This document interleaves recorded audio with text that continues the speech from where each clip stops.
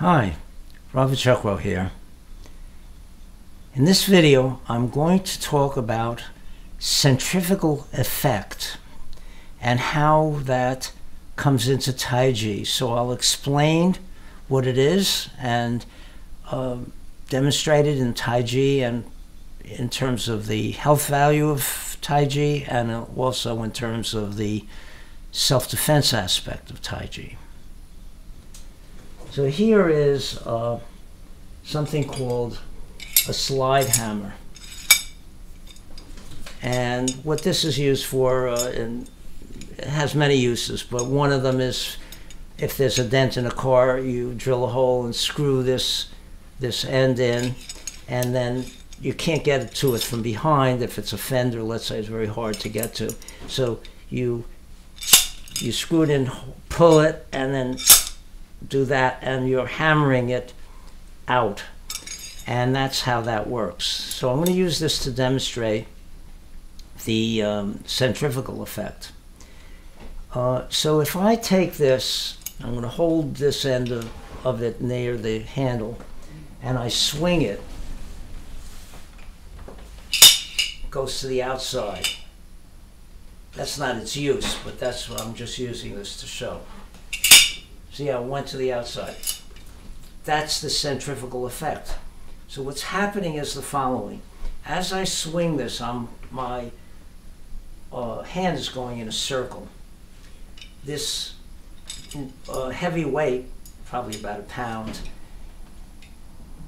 tends to go in a straight line at constant speed. The handle is coming toward this in this direction as it curves around. That's causing the weight to go more and more out until it hits.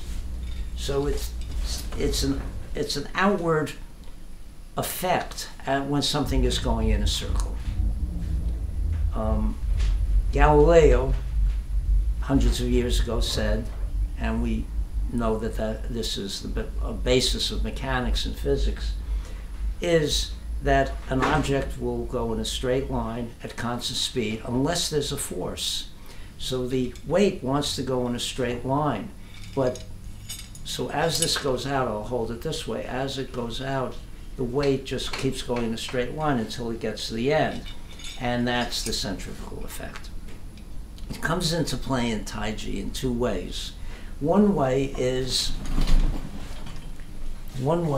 that when I do a movement, I'll put this down because I want to use it here. When I do a movement and I swing my arm, there's an outward effect.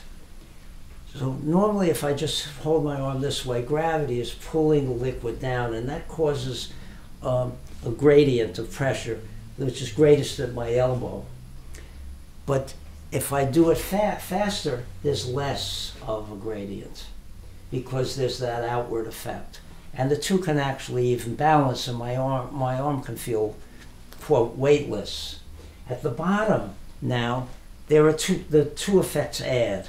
So the gravitational effect and the centrifugal effect add to make an even greater pressure at the bottom.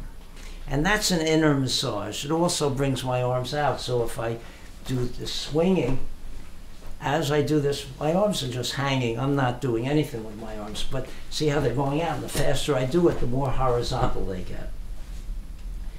This is it has many uses. One is the tapping is very good for the body, for the organs, etc., the acupuncture meridians, but it's also good for enabling the body to take punches. The other is for the striking. When I do this, if I have to do a strike,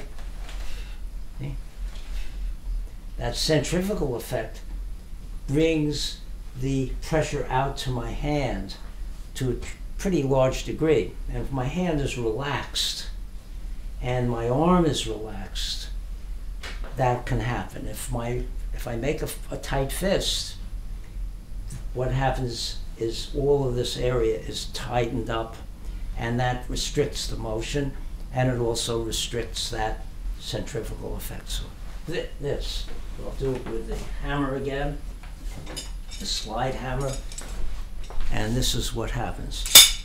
See? So not only is the arm heading, but this centrifugal effect, this internal centrifugal effect is augmenting that strike. So we get the best of both worlds in Taiji. We get the health aspect and we get the self-defense aspect. Thank you.